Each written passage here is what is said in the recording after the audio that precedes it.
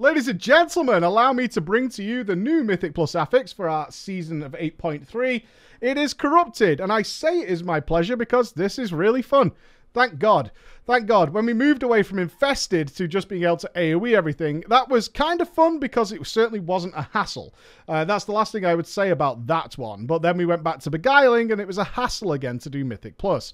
This time around, though, not only is this not a hassle, it's actually fun. It's actually really cool. So they're calling it corrupted, and essentially it's doing two things. One, it's not getting in your face, and it's also looking at ways of preventing things like Shroud from the rogues to be a big problem. So what is it? I'll explain it really simply.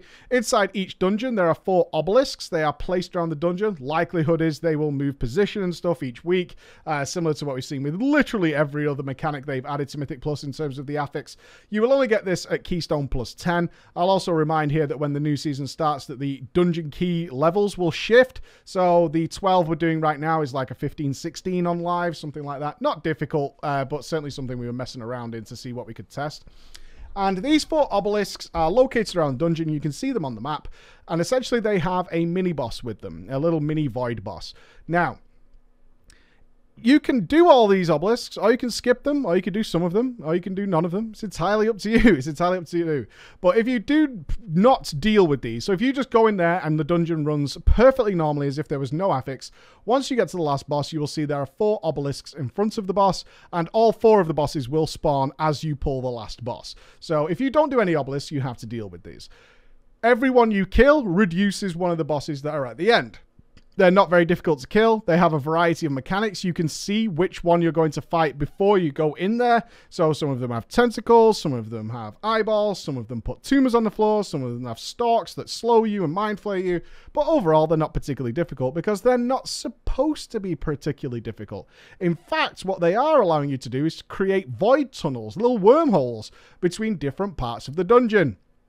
Yes, so these work by clicking the portal. That's going to take you into the Void Realm. And in the Void Realm, all you have to fight is the boss and his minions. It doesn't matter that there's all kinds of trash near it. It doesn't matter, although I will point out you have to be out of combat in order to click on these obelisks.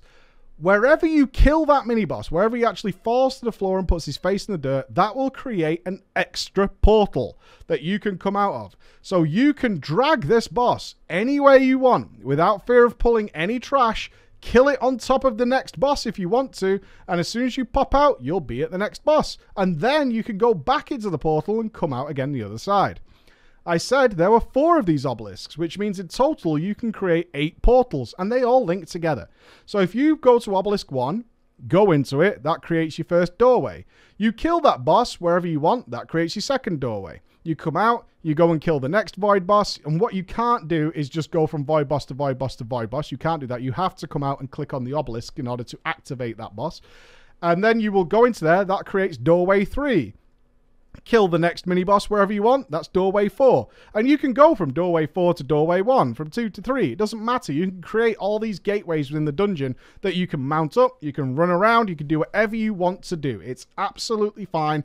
Your trash will never pull, and this allows so many fun options for skips and things, if that's something you want to do. But vice versa, if you're not into skips, you're just looking to get your plus 10 done each week, whatever it might be, then they're just simple little extra mini bosses. They give about 2% each. You just pop in, you're there for about 30 seconds while you kill it, if not less. Then you pop back out in exactly the same place, and it's as if you've just got a normal standard dungeon that you would find in Mythic 0 or you would find in Heroic. The same layout, just with the extra affixes that would be your bolstering or bursting or whatever it might be. It's really that easy. And it's actually a really fun system because I cannot wait to see what the guys come up with in terms of utilizing these portals, because it's kind of fun. It's really fun. We already were starting to think, it's like, okay, so we could put a portal down here, a portal down over there, and then we can get another portal over there, and that means we can skip all this trash by killing the next obelisk and working our way back around. And this opened up loads of fun options to do. Did it need to happen? No, we could do the standard route that we've always done through a Tal Dazar and we'd be fine. We'd be absolutely fine. But now we have options to do extra things, to skip certain things. And obviously we don't have to rely on things like rogues. We don't need people to go and pull trash out of the way so we can run past, because we can create a skip of our own in order to get around it. This is really fun. I don't need to spend more time on this. A little 5-minute overview is all you need to know, and then your imagination will take you where you need to be. I will point out that similar to when the Buon Samdi buff was in the game, you could speak to Buon Samdi if you depleted to get a buff. There is now a fish, and the fish will do exactly the same thing as Buon Samdi should you want him to. So there you go, guys. A little 5-minute overview of this affix. I need to say no more. This is really simple. It's really fun, and I quite like it. This makes me hopeful for Mythic Plus going forward. I can keep my Mythic Plus as simple as I want it to be, or as complicated as I want it to be, and it's absolutely fine. Thank you very much for listening. I'll see you again. Bye-bye.